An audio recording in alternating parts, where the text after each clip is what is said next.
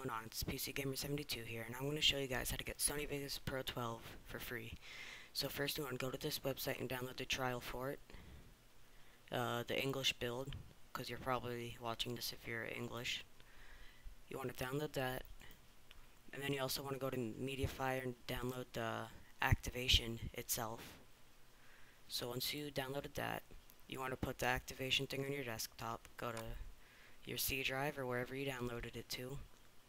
If you're running 64-bit, you want to go to Program Files, Sony, so Vegas Pro 12, and I already have mine in there, but the file that you just had that was on your desktop, which is this, you want to drag it in there, not inside a folder, but in just the folder itself. Since it's right there, right click, run as administrator.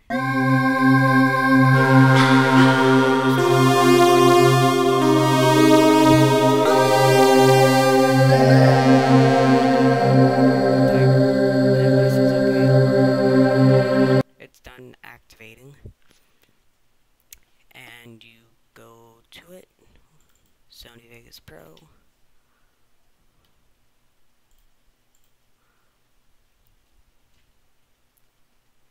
Let it load up.